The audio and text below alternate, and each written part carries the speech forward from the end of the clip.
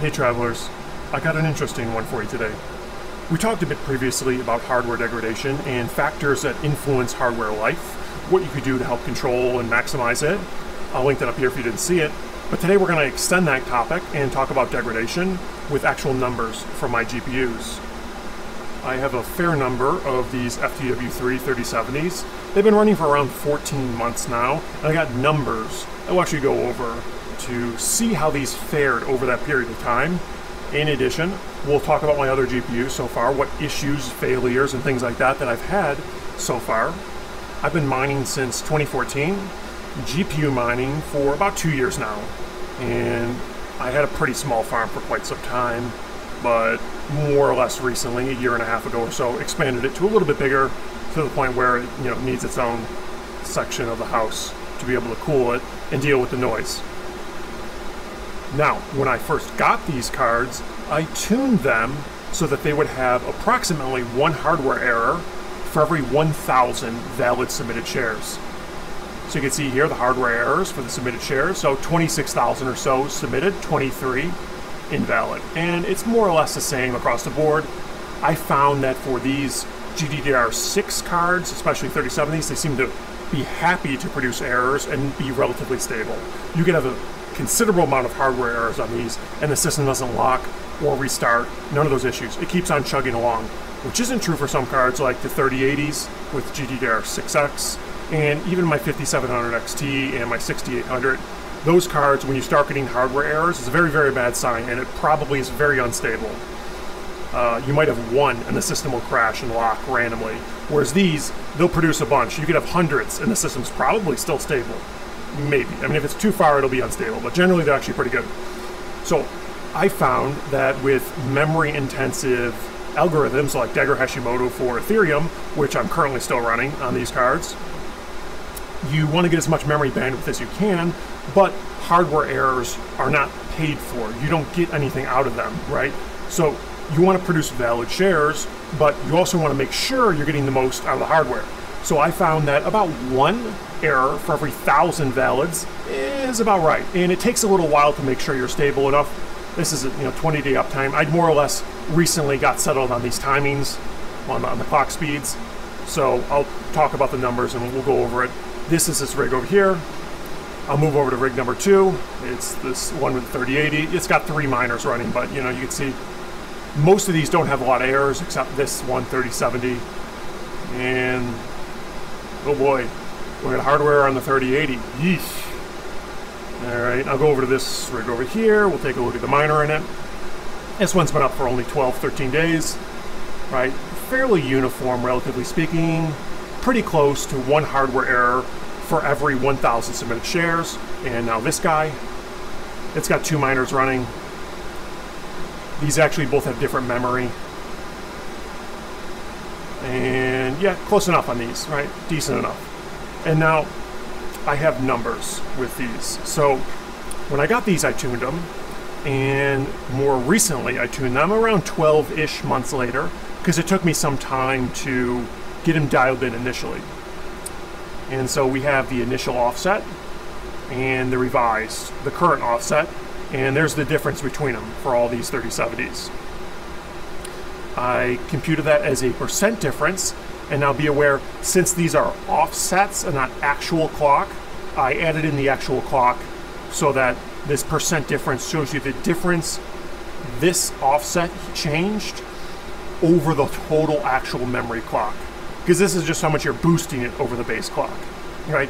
So this is the actual difference, and this is very close to the percent difference you would get in hash rate. So if this percent difference is 0.18, you would expect around 0.2% reduction in hash rate. And inevitably the hardware is going to degrade to some extent, and you could see it when you push it right to the edge, like this. And it's hard to say how linear it's going to be. It could very well be that in another year these numbers are about the same, or in another year they're twice as bad or 3 times as bad, or it's barely noticeable, right? It could be that there's a sharp degradation and then it smooths out, or it could be you get a bathtub curve and then it shoots back up at some point, or it could be it shoots down and it stays flat forever until the hardware fails. It's hard to speculate. I'm not entirely sure. Maybe if you know, you can let me know in the comments. But In my experience, you're going to continue to see some minor degradation over time. I'm not particularly sure how much it's going to change. I haven't done this before, but this I think is interesting data, and we'll talk about it, right? So you can see these numbers. This is one card, and this is the after. And on average, these changed about 21 megahertz. So 21 megahertz out of 8,000 or so. It's not a lot, 1/4%. The minimum being 0, and those were on the cards that were running 1500. So clearly that just means that they were stable at 1500, and that's as high as it goes. And, well, maybe they still degraded, most likely, but you can't see it because they weren't running on the edge because you couldn't put them to the edge. And the maximum some degraded is 35. So there's a 30, a 35, right? It'd be interesting to see if there's actually any correlation with clock speeds. It doesn't really seem to be. It doesn't look like the ones that are higher clocks really degraded more or less.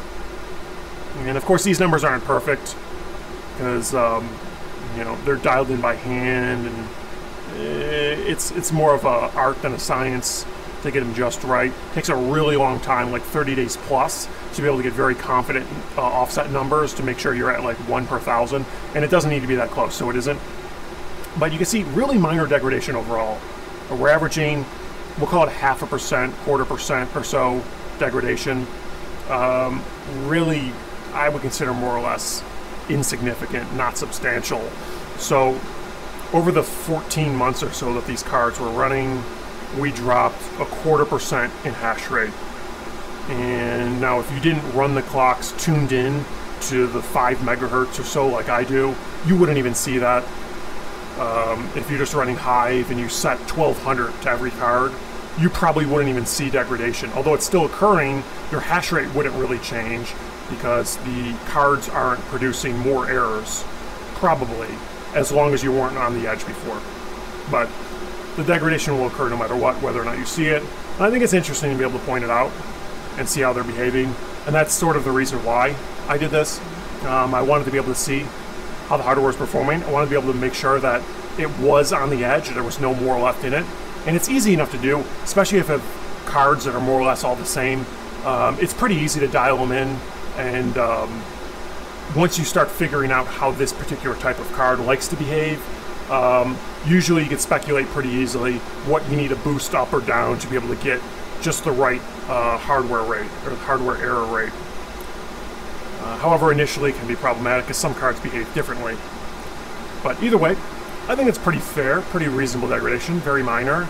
And these cards had a reasonably cushy life. I'm not entirely sure how conditions will impact it. Presumably higher temperatures may elevate the degradation, but I don't have the data for that.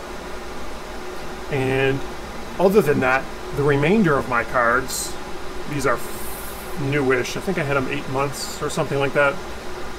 The remainder of my cards have all been working fine. I haven't had any hardware failures on my GPUs. The only trouble I've had was my 5700 XT here. It's a reference card. I've had this 3 years, I think. This was actually in an all-in-one, or a pre-built, I should say. And I ripped it out when I figured out that GPU mining was very profitable. Kind of snuck up on me. But this guy's been hashing away for some time. This is my oldest card. And it somewhat more recently started to become unstable. This system would lock or post hardware errors on this card and say that this GPU 0 is locked. Now it was BIOS modded. I subsequently, after all the issues, I reverted back to the stock BIOS because I couldn't get it stable. And the memory on this was always junk. With the BIOS mod, the strap-up copy, I could never get this stable at stock memory clocks. I actually had to do like a half strap-up copy, and I put the timings from the standard to the lower frequency one. I cut them in half, and I put that on there. So it was tighter timings in stock, but not as tight as the typical strap-up copy mod. And I still had to put the memory speeds down from stock to get that card to stable. So I actually had to modify the BIOS to be able to allow the memory speed to go below stock defaults. Yeah, so I think that card's just kind of junk, and it's been running fine for a month or two where I needed to reboot this rig. But I've had a handful of times where the system locked because this GPU was unstable and had issues. So other than that guy, all my other cards, no issues, no troubles.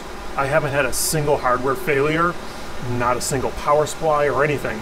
The only thing that failed was my breakout boards, which I did another video about that. But yeah, these parallel miner X11 amps have been very problematic, and well, a lot of people have experienced the same thing.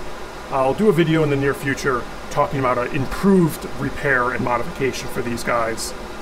But after the modification, they work just fine. So, and they do have a revised version, and now they're putting a warranty sticker on the thing. Yeah, questionable. But other than that, yeah, my hardware's been running pretty good. No troubles, no issues. If you have any comments for a future video, please let me know in the comments below. And maybe you have some experience yourself with hardware degradation over time. I'd like to hear about it. I'm interested in these sorts of things. Let me know that as well. But until next time, stay hashing.